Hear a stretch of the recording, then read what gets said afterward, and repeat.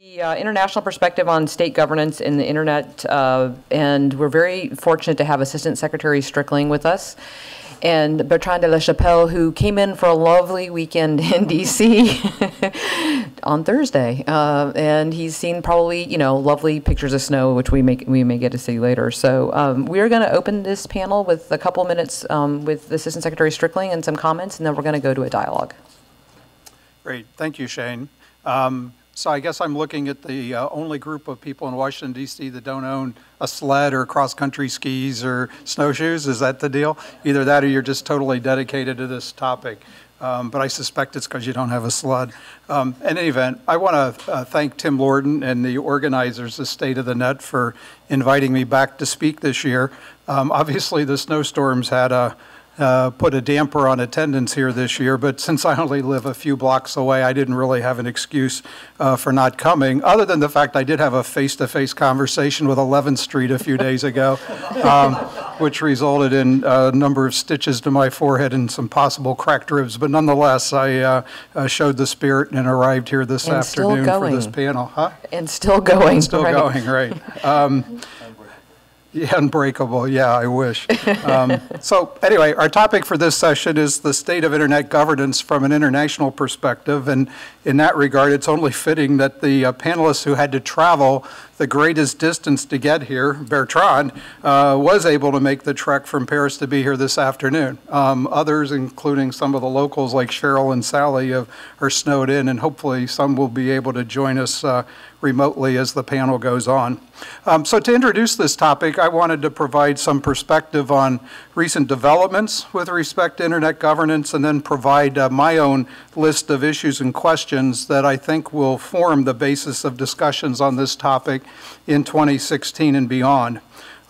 Simply put, the overarching issue with respect to internet governance is who gets to decide how the internet runs, as reflected in the continuing debate between advocates for multi-stakeholder decision-making and those who want the key decisions made by governments in multilateral settings.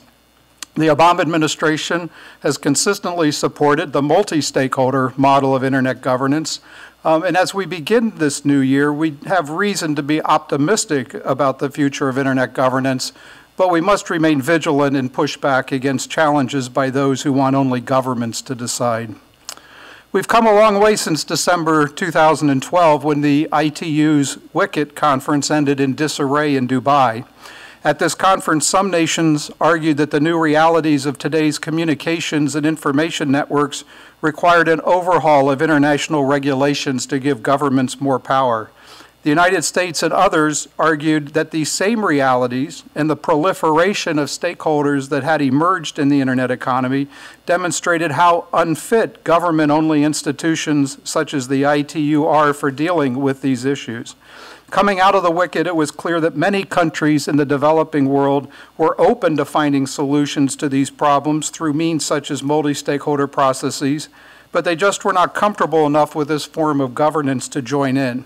And our challenge back then was to work hard to increase the number of countries that support the multi-stakeholder model. Since the Wicket, we have seen greater acceptance of the multi-stakeholder approach in developing countries. In March 2014, we announced our intent to transition our stewardship of the IANA functions to the global internet community, and our announcement sparked the engagement of stakeholders around the world to develop the transition plan, and everyone has to be pleased by the energy, dedication, and level of effort that's been put forth so far in the development of the transition plan. In April 2014, Brazil hosted the successful Net Mundial conference. The conference brought together a wide range of stakeholders, including technical experts, civil society groups, industry representatives, and government officials, who agreed that internet governance should be built on democratic multi-stakeholder processes. At the June 2014 ICANN meeting in London, Minister Liu Wei of China indicated some level of appreciation by his government for the multi-stakeholder process, particularly as demonstrated at Net Mundial. And then at the end of 2014, the ITU's plenipotentiary conference in Busan concluded with a consensus outcome that the ITU should remain focused on its current mandate and not expand its role into internet and cybersecurity issues. We saw this momentum carry over into 2015. Internet stakeholders made impressive progress last year on the IANA transition plan and have managed to work through some very difficult issues on improving ICANN's accountability. India, the world's largest democracy, announced its support for the multi-stakeholder approach to Internet governance at the June ICANN meeting in Buenos Aires. And then in December, the international community provided another boost to the multi-stakeholder model when the United Nations high-level meeting on WSIS agreed to extend the mandate of the Internet Governance Forum for an additional 10 years. This extension, which is twice the length of the IGF's original 5-year mandate, will provide needed certainty to the IGF donor community. Also, at the same meeting, the United States and other like-minded countries successfully negotiated language in the final outcomes document that affirms the primacy of the multi-stakeholder approach to developing the information society and defeated proposals from Russia to create a new United Nations-based intergovernmental legal framework for Internet policy making. Yet despite this progress, it's clear that there are still those who oppose our efforts to maintain an open Internet and the free flow of information across the globe. In fact, the same week the United Nations reaffirmed its support for the multi-stakeholder approach, China held its own World Internet Conference in Wuzhen, at which the government appeared to return to its previous stance that Internet governance was the responsibility of governments.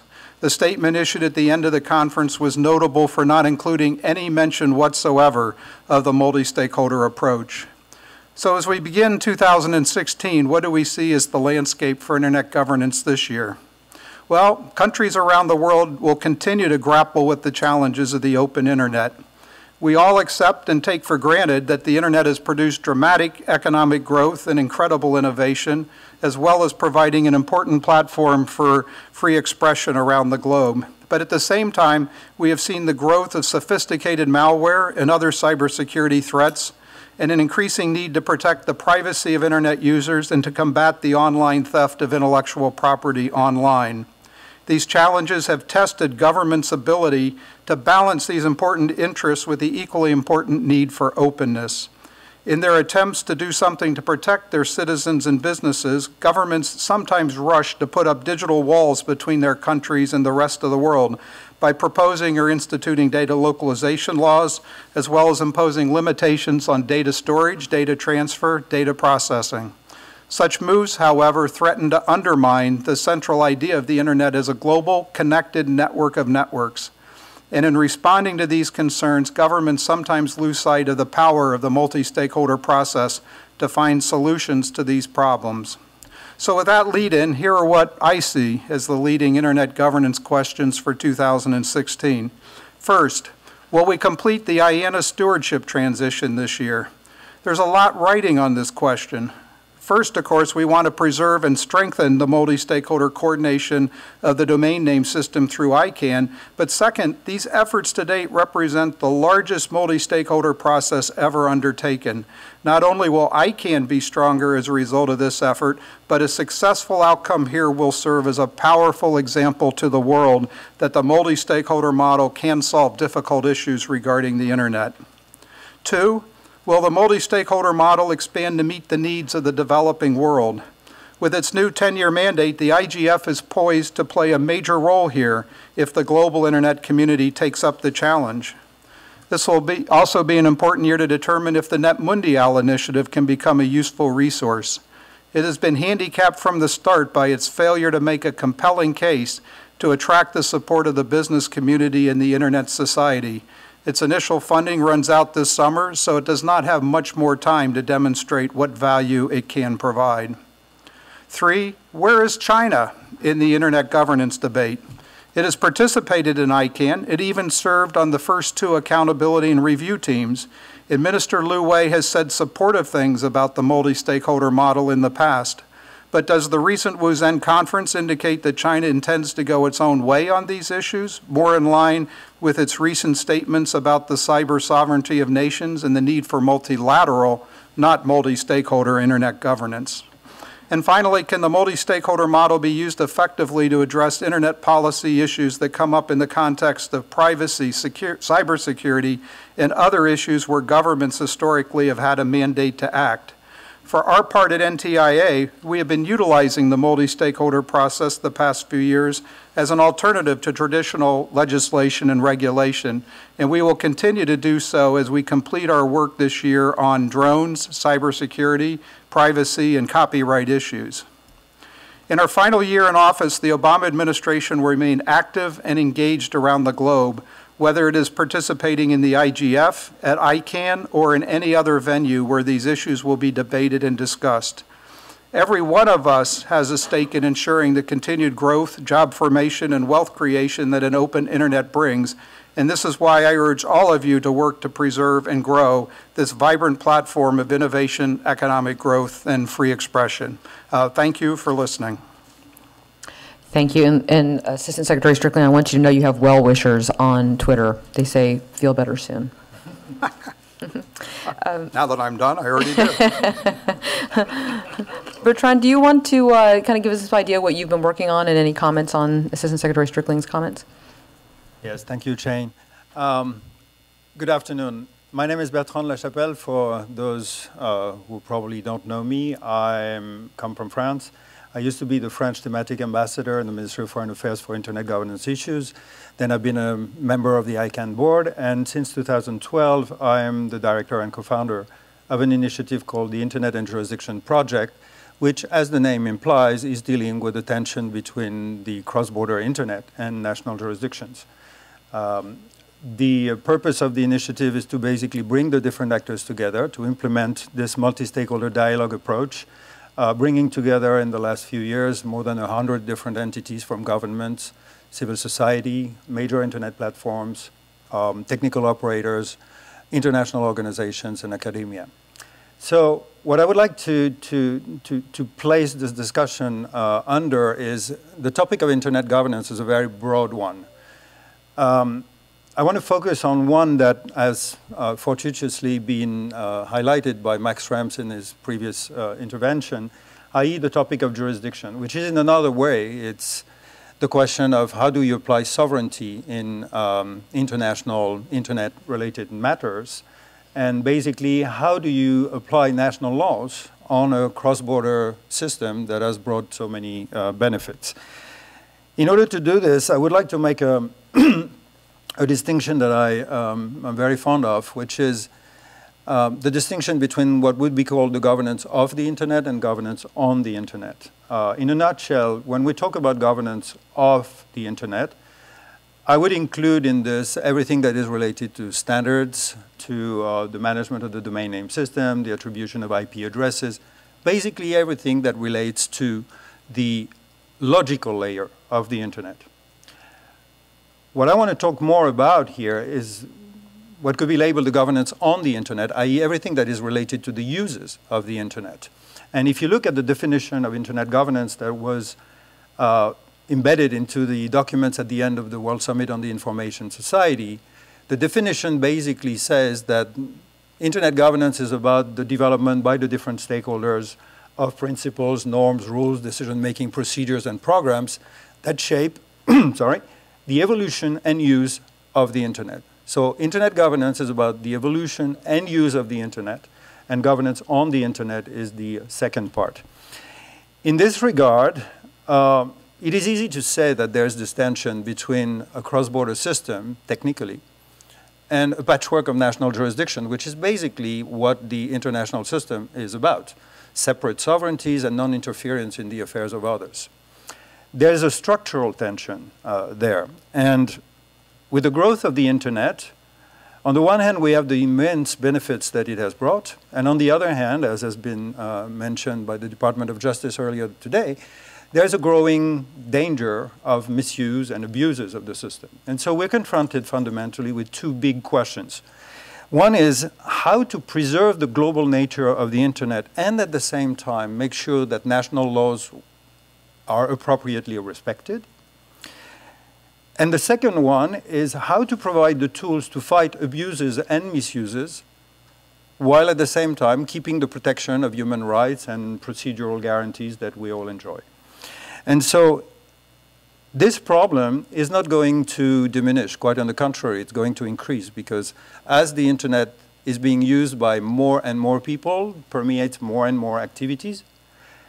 We are bringing together diversity of actors and national laws and references, be it cultural, religious, political, whatever, that will make the problem and the risks of conflicts only bigger.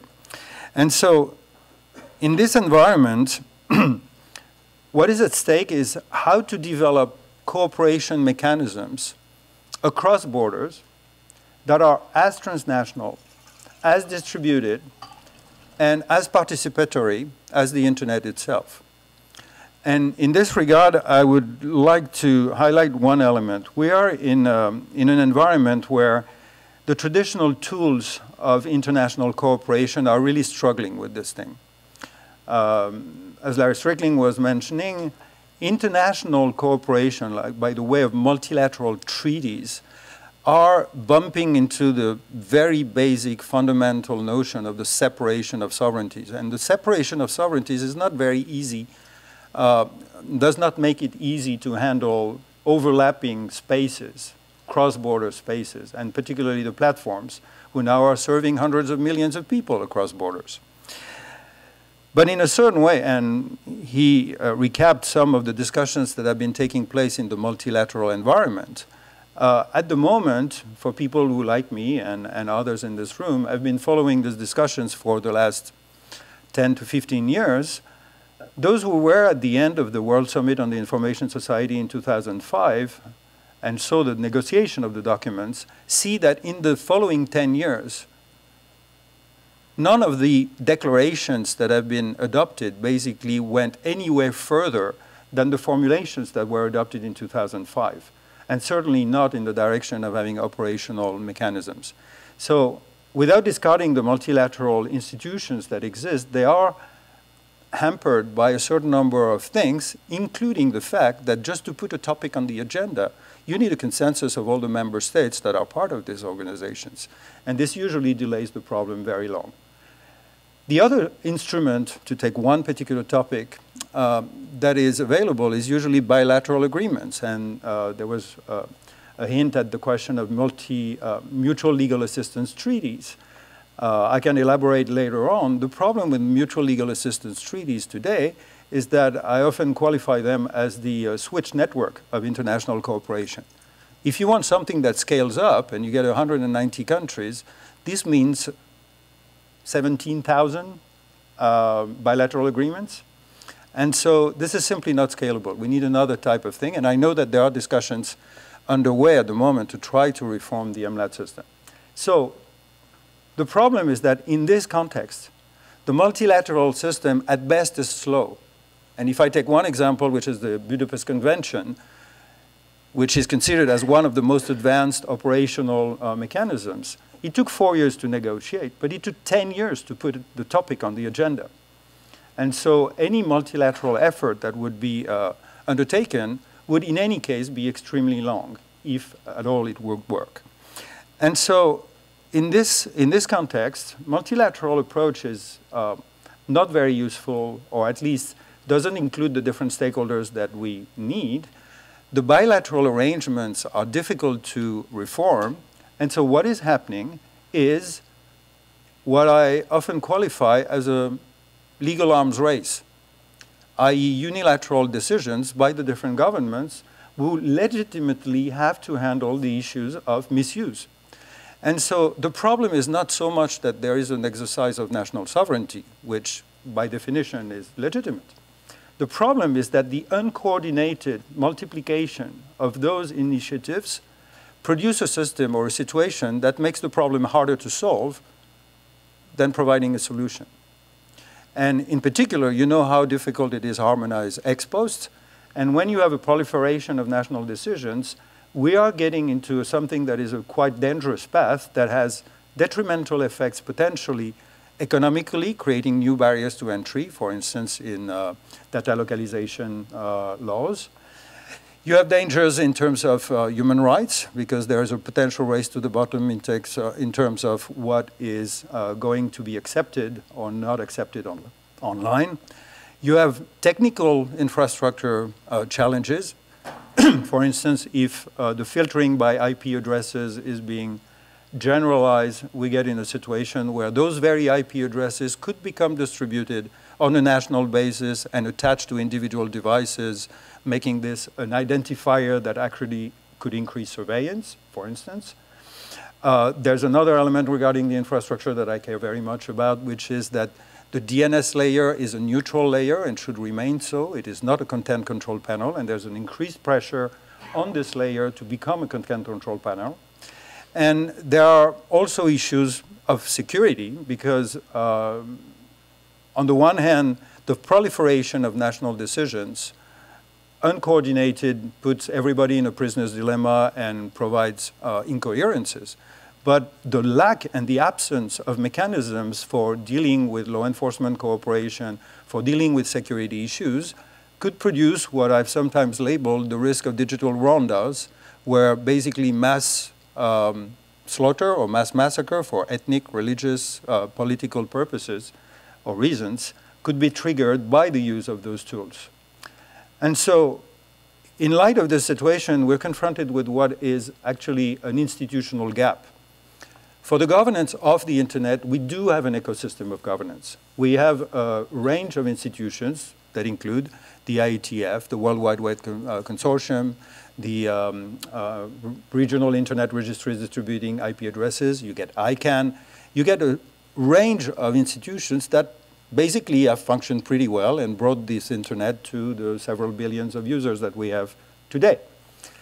Unfortunately, to use the word of Laura Denardis in one article, the ecosystem for governance on the internet is incomplete and, as she said, inchoate, which actually taught me a word that I find very elegant.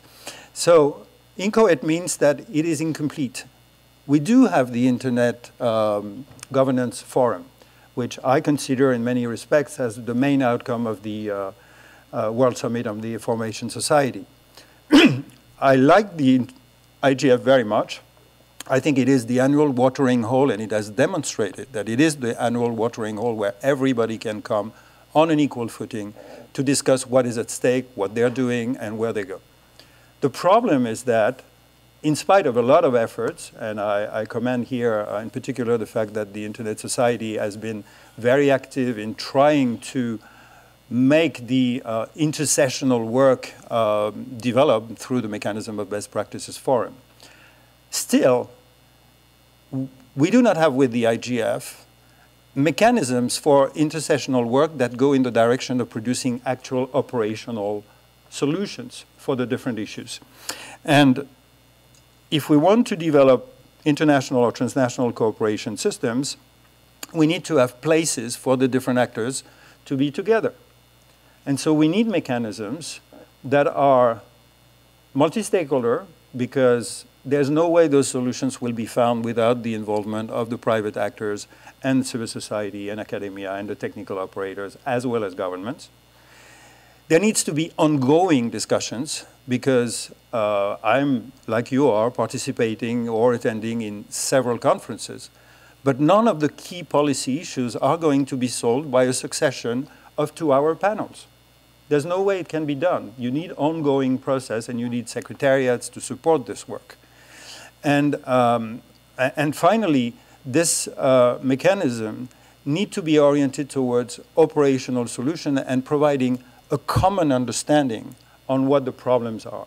So to finish basically on this, and you might find it actually in the little card that was distributed when you came in, the challenge is how to develop transnational mechanisms that are as diverse, as distributed, and as participatory as the internet itself and as the governance of the internet ecosystem is. And in that regard, drawing from the experience in the limited scope of activities that we're developing in the Internet and Jurisdiction project, we can draw the following ideas. We have focused, with the help, or we are facilitating dialogue between those actors, and what has emerged is the increased number of direct requests that are being sent by public authorities in one country to private actors in another country for domain seizures, content takedown, and access to user data. And what is at stake here is to develop frameworks that provide procedural interoperability. Harmonization on substance is extremely difficult. And the first step to get into the solution for those things is to develop procedures, to develop formats for requests, to develop elements in those requests that embed due process across borders by design. And this notion of procedural interoperability is something that is actually the first step into getting shared regimes and shared solutions. The last element is that the tools for doing this and for embedding those solutions are difficult to find, because today we have tools that are either intergovernmental agreements, which are very heavy, very cumbersome, sometimes difficult to update, and are usually negotiated only among governments. On the other hand, you have sometimes best practices guidelines by the private actors, or you have declarations by civil society, like the necessary and proportionate, for instance. But we do not have at the moment any type of new format for agreements, new type of multi-stakeholder regimes that embed the principles, norms, rules, decision-making procedures, and programs that solve a particular issue. And in that regard, without drawing too many analogies, it is very interesting to look at the case in ICANN of what has been established with the UDRP, which is actually leveraging the Uniform Dispute Resolution Procedure, which actually takes a leverage from the terms of service of the registries and registrars. And what we're witnessing in the space of the large platforms and the major internet operators is that their terms of service and their community guidelines are actually providing a normative angle on what is allowed or not allowed on those spaces, and that the procedures through which they accept or not accept and process the request that they receive is actually going to be determining, in a large respect, the balance of rights and the guarantee of due process across borders. So I finish with this. What is at stake is creating ongoing multi-stakeholder, and a point I didn't mention, on an issue-by-issue basis, dialogues, getting the different stakeholders around the table to find operational solutions.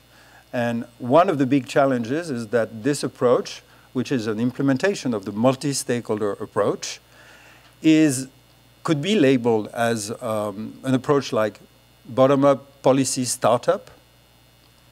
And the whole ecosystem for facilitating the initiation, the support, and the growth of initiatives like that, including in terms of human and financial resources, is not in place at the moment. But I do believe very strongly that developing issue-based networks that facilitate the dialogue between the relevant stakeholders internationally on specific issues is the right way to go, rather than the creation of one institution or one process that would deal with the whole of internet issues. The governance of the internet is distributed, multi-stakeholder, on an issue-by-issue basis. The governance on the internet should function exactly in the same way.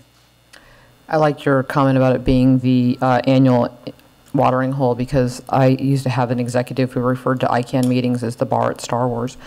But going back, it's interesting because you guys have taken sort of similar principles of being, and Larry, you took them kind of internally, where the challenge seems to be internationally. But just a moment to go kind of a little parochial. It sounds like you saw the multi-stakeholder process and you've utilized it in other issue sets at NTIA, and from what I can tell, you seem to be having pretty good success with that. Do you feel like, you mentioned privacy, drones, intellectual property? I think we are performing an important service by utilizing the mechanisms. These are for people who don't come out of the ICANN world, and many of you in the audience are quite familiar with ICANN and familiar with how the multi-stakeholder model works there.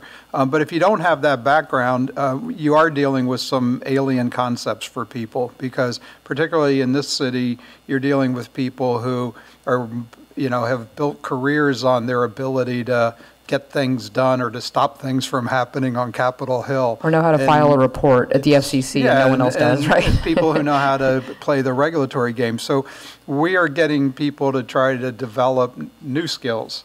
And that's always a challenge when you're dealing with a group of people who have, in large part, dealt with a particular way of responding to things in the legal regulatory world. And now you're saying, well, hey, try something new. So I do think that the people who have come through our processes who hadn't seen this before have a lot of respect for how this happens.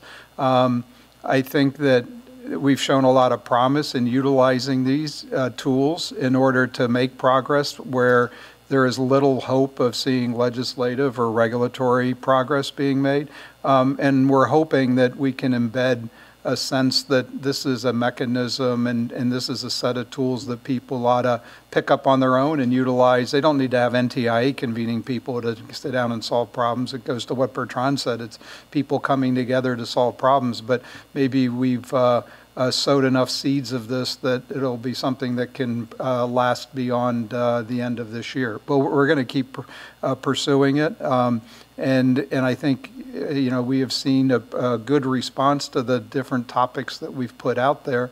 And we're going to continue to press forward with these in the existing topics, and hopefully we'll add some more topics this year as well.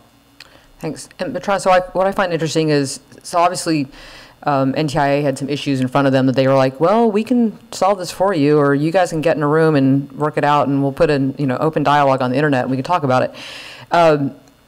When you're looking at the set of issues that, and I understand that not all of them are ICANN or ITF related as they're going forward, how much of that is a learning process to understand what this multi-stakeholder concept is, and what are they giving up for what are they getting? Because I get it from a parochial perspective from NTIA. I'm curious from an international perspective.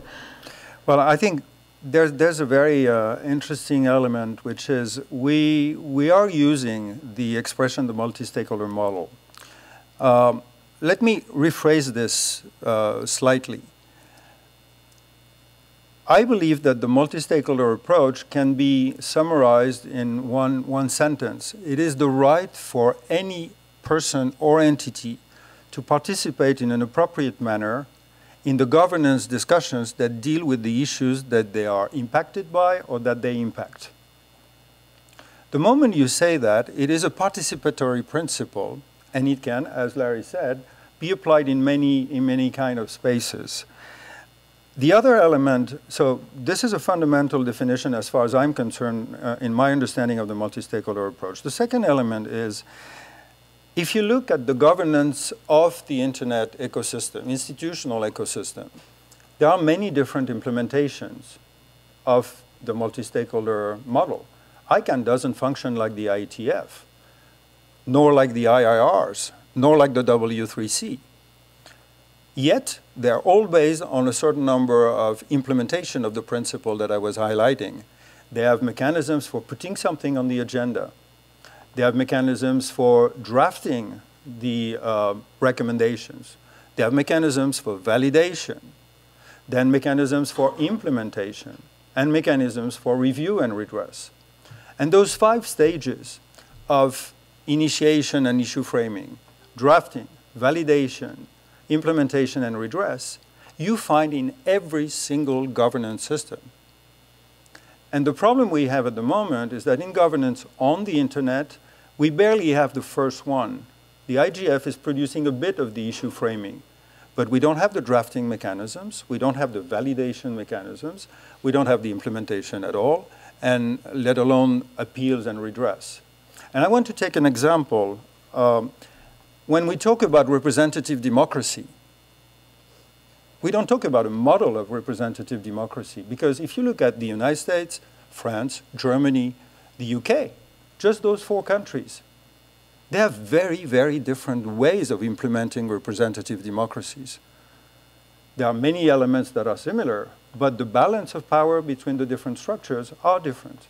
And so when we take lessons from the internet, the governance of the internet ecosystem, and try to transpose it into the governance on the internet to create the new ecosystem or the enhancement of the ecosystem, it is not a copy and paste. We need to be inventive and find new mechanisms.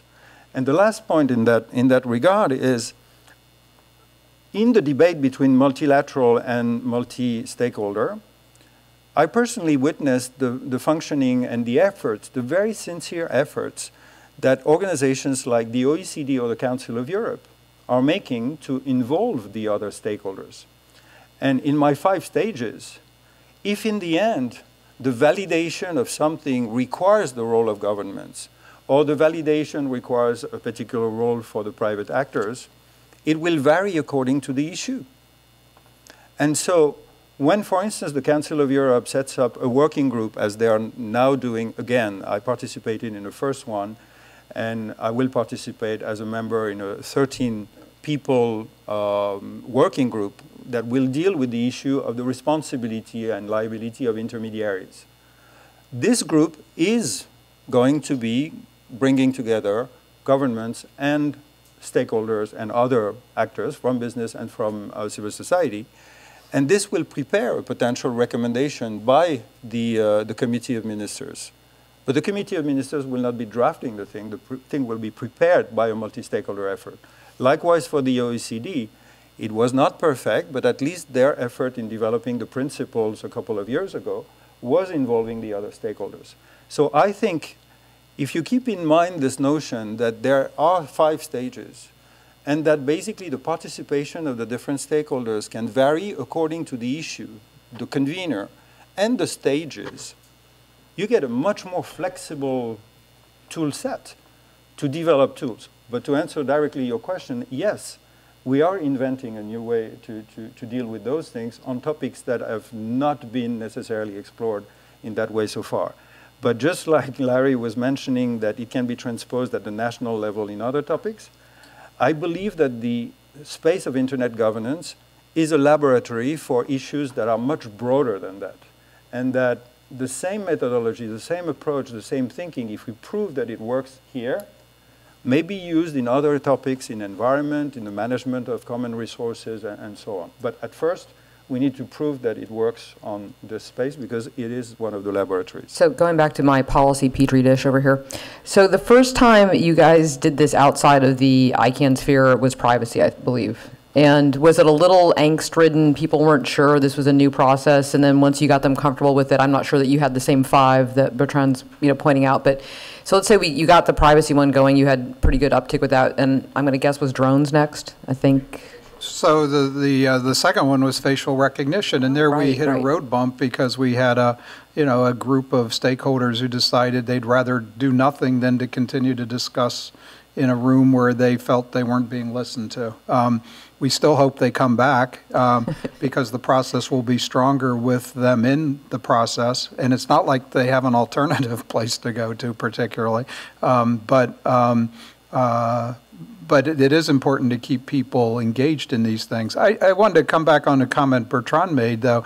I mean, I've heard this construct of governance of the internet and governance on the internet. And I know Bertrand's used it, and other folks have used it out there. I'm not yet convinced that's a satisfactory distinction to be making, because at the end of the day, I think what it comes down to is whatever the issue is you're taking on, it's more who is the appropriate convener for it. And I think, we certainly when we're dealing with the technical aspects of the internet, the conveners are already in place and they're known, IETF, ICANN, or pieces of ICANN, affiliations with ICANN.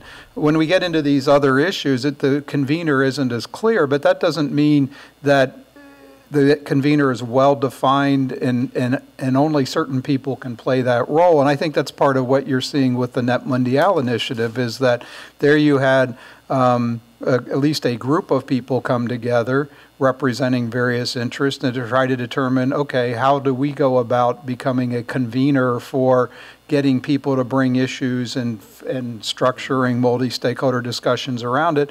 And there really has been zero uptake of the structure in terms of performing that particular role. But that doesn't mean there was anything invalid about the effort to do it. Lots of criticism about the processes used, but it comes back to my point, which is what you need to get these things going is you need to have a convener that people will come behind and support and say, yeah, that sounds like a worthy discussion to have and I want to participate in it. And so I don't think it matters at that point whether it's on the internet, off the internet, in the internet, above the internet, below the internet.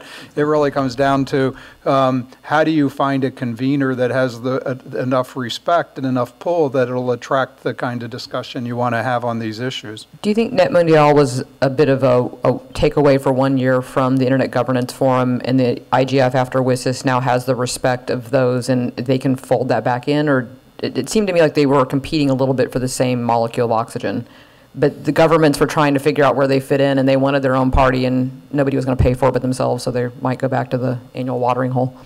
So I think it'll be an important discussion this year to talk about the relationship of Net Mundial Initiative and IGF, and is there a way to, is there something additional that, having gone through the Net Mundial Initiative process, that can now be brought back into the IGF context? I think that's a very useful and important conversation to have this year, and I expect folks will be having it. Other than additional governments in Net Mundial, what is the difference? I'm sorry, what is the difference between Net Mundial and IGF, Internet Governance the Forum? Net Mundial Initiative? Yeah. Well, it was born out of the Net Mundial outcome document, so it does have a grounding in the principles that were laid down back in 2014 in Brazil, and I think that's part of the question, which is there something organic coming out of that document that is worth preserving in some fashion, and if it is, can it be done in the context of the IGF, or does it need a standalone body within which to pursue those issues? I think that's the debate people have been having. Okay. Any thoughts on that? Yeah, I'd like to piggyback on what Larry just said. First of all, on the distinction between off and on, I think the way we can converge is basically there are some topics where the convener exists. They are there. They've emerged as the need arose in the course of time on an issue-by-issue basis. And when you want to deal with a particular topic, you go to that one. What I label more or less the issue of governance on the internet is a range of issues for which the convener is not obvious. And there's the fight of whether it's an international organization that exists that picks it up, or if you need to create something completely different. But let me take one very concrete example regarding ICANN. I mentioned earlier in the presentation that the DNS layer is a neutral layer and that it should be preserved as a neutral layer. There is currently an important pressure regarding the seizure of domain names that is being put on ICANN because there is precisely no alternative place to discuss this. And I think a lot of people agree that ICANN's mandate as a limited remit should remain on the technical operations and all those things, which begets the question of where do you address the other ones, knowing that there are some voluntary processes that are being put in place. The anti-phishing working group, for instance, is a very good initiative that has provided some elements of solution. But generalizing this, if there is not a parallel space or a parallel convening power that allows the stakeholders to discuss the issues related to when can a domain name be seized because of content that is below, then the pressure will come on ICANN, and because it's the place where the actors are. And so this distinction is about where to bring the discussions beyond the existing institutions if we want them to remain at the technical level. And that brings the questions that you raise. One, the question of the convener. The traditional way of doing international cooperation is to have existing international organizations with very specific mandates, get UNESCO on science, culture, and so on, World Trade Organization on trade, the WIPO on intellectual property, and you can go on and on. The problem is that most of the issues that we're trying to deal with, they overlap those institutions. And each of them is very legitimately beginning to discuss them, but every time they are bound by the mandate that they have. And so where do they get together? And in the Internet and Jurisdiction Project, we made a big effort to involve the secretariat of those organizations to make sure that there was a form of coherence and coordination among what is happening there. The core element about the convener is that it can be almost anybody, provided one fundamental criteria, which is neutrality. This is absolutely fundamental and essential.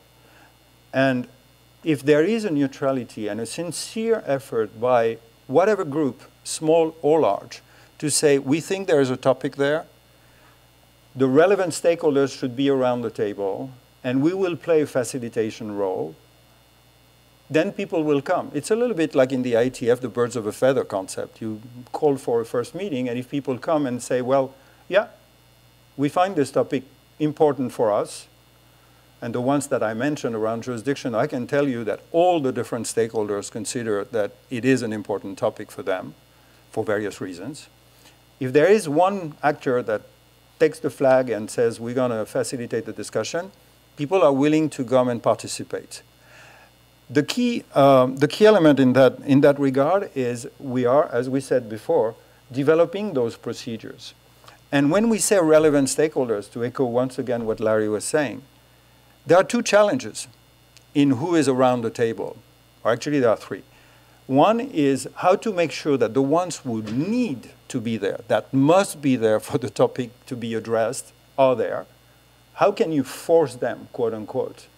How do you entice them to be around the table because they do have an impact on the topic, and if they are not there, anything that is being discussed will not work. The flip side of this is how do you make sure that those who do not have necessarily the means to participate because of cost, because of time and so on, are included, or their perspectives are included in a certain way. And the final and most important element is what are the procedures for this? And even I can, after more than 15 years, 18 years, is struggling with how to manage the discussions through the very cumbersome and traditional tools of mailing lists. And I see smiles on people who manage or participate actively in the CWG and CCWG. This is a real problem. What are the procedures? How to make sure that no voice is overbearing? How to make sure that the facilitation actually enforces the common formulation and the common vernacular? We're learning as we go. And in that regard, the role of the conveners is important. Final point on the Net Mondial. I find the opposition between the Net Mondial event and the IGF particularly unfair, because the Net Mondial event in Sao Paulo could never have taken place without the IGF before. People would not have been able to stay in the same room without nameplates, without a particular segment for the different stakeholders. I personally moderated 2 sessions at the IGF before the Net Mondial on the range of declarations of principles that had been adopted by an incredible number of actors. And everybody at the IGF agreed that, yes, there was a huge convergence and it would be great to have one single document. And so what happened is that Brazil said, listen, I will plant the flag and I will take the initiative of convening people to try to develop what everybody seems to be ready to do. And they did it. And now it feeds into the IGF very nicely because it has been a product. And it was the first time that there was an attempt at drafting something in a multi-stakeholder manner.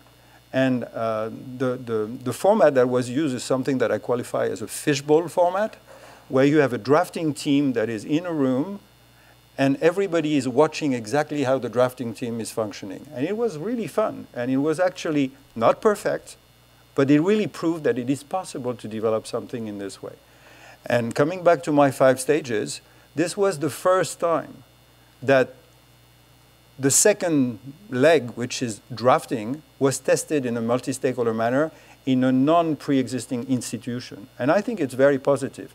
Now, the Net Mundial initiative was the next attempt to say exactly what I was saying earlier. We need to facilitate policy making from the bottom up through what I sometimes label as policy startups, as I'm trying to experiment on my own.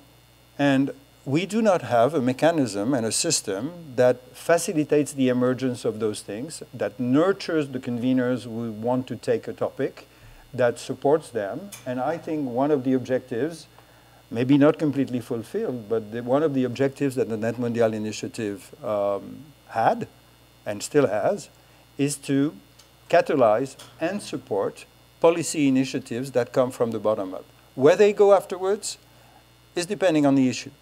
It might go and be transferred into an international organization. It can be institutionalized in a certain way. Nobody knows. But nurturing the ecosystem for the emergence of those bottom-up policy initiatives at a transnational level, and I insist on transnational, not international level. What we need is transnational cooperation, not international, i.e. intergovernmental only. Transnational cooperation is the way to go, and we need policy startups to do this. So maybe Net Mundial was just a very large intersessional. No, I don't think it's a good analogy. Okay. Just, we're a bit out of time, so I'm going to do one last question, which we're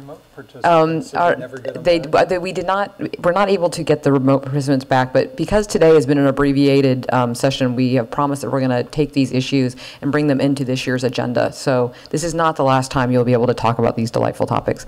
But one of the things you said in your initial discussion was that there were certain things that particular groups were able to coalesce around that others haven't found that. And you talked about and specifically the registries and registrars. And it seemed to me that that is because they have to abide by contract law. They are getting into a contractual obligation, so they've all agreed to their points of what they're doing, and they're also businesses. Are there certain things that you think will be able to drive the other elements of these into an ongoing dialogue, or is this going to continue to be a push effort to try to keep the multi-stakeholder from going multilateral? You put your finger on a very important element. Yes, there's an element of constraint that is a tit for tat. If you don't agree, then you will not get the contract. And if you don't put it in the contract, you're done. You cannot exercise your activity.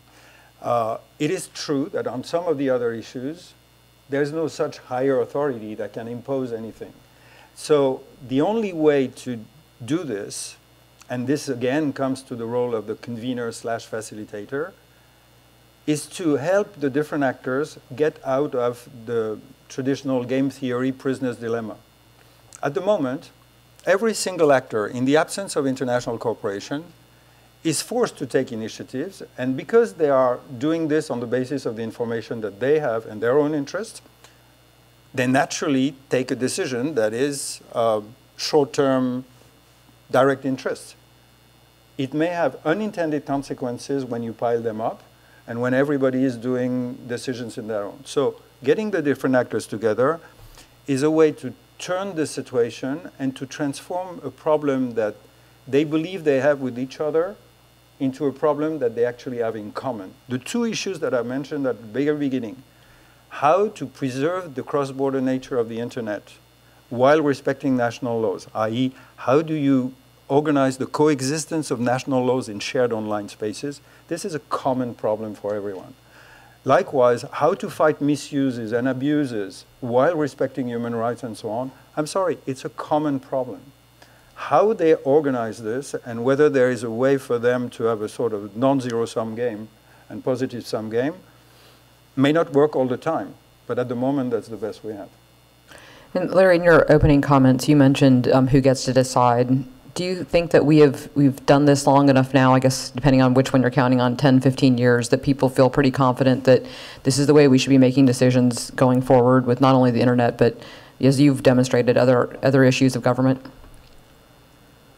Oh, without question. I mean, the benefits of this approach, again, compared to any other, are speed, flexibility, responsiveness, the ability to solve a problem that's still a problem when you come up with the answer, as opposed to the alternative processes that yield results that by the time you get them, the problem you were trying to fix doesn't exist anymore. So I don't think there's any question about the superiority of this form of attacking and dealing with problems. The challenge is finding the legitimacy around it so that people accept these outcomes and are able to take action on them. Again, it's worked out incredibly well in the technical space of the internet, and the question is, how do we build that legitimacy on these other issues where there are other people who are basically saying, well, that's my decision to make, and I don't really care what all these other stakeholders think. So I think that's really the threshold question we're facing as we try to expand this process beyond where it exists today. Great. Thank you both for a really enlightened conversation. Apologies to George and Sally. We will get you into another dialogue on this soon, and please help me in thanking our panelists.